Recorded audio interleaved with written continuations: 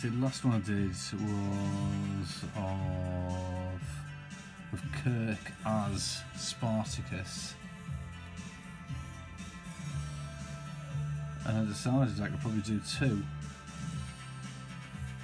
One for a dear friend called Stavros, because we used to play the I Am Spartacus game.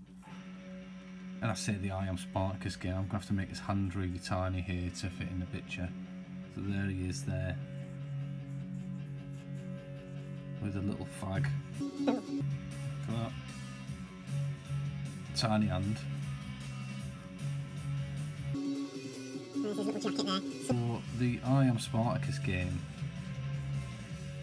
was where you just shout I Am Spartacus. And we did it in a dance class when we were at university together, and he lost his balance and fell into a bin after shouting I Am Spartacus. So ever since then, Kirk Douglas has unknowingly played quite a pivotal role in our friendship.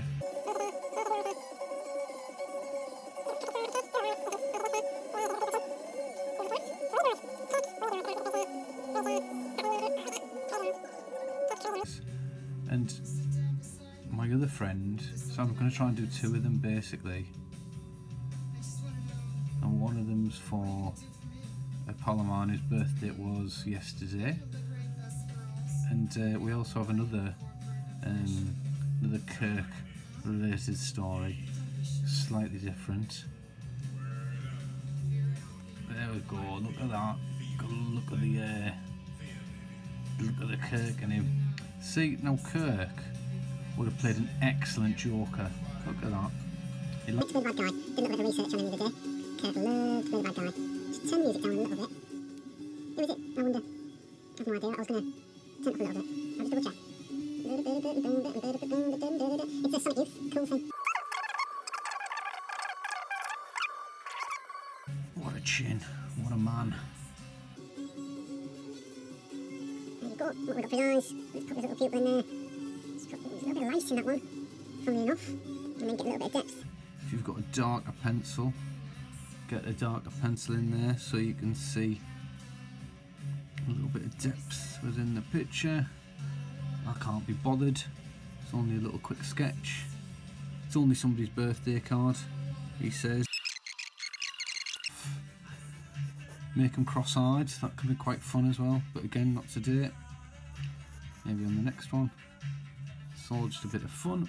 And he's even got a little pattern on his top, on his jacket, his smoking jacket, and it looks like that, little V's.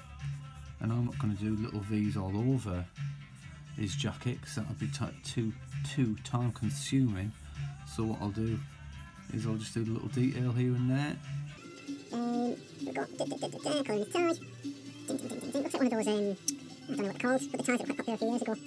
Yeah, who cares, right? Got a little button there, there's his little hand. Famous, of course, for having one hand smaller than the other, Kirk Douglas. Interesting little Hollywood fact for you there. A bit like Jeremy Beadle, who also famously had one hand smaller than the other. But he did a smashing job of pranking people, didn't he?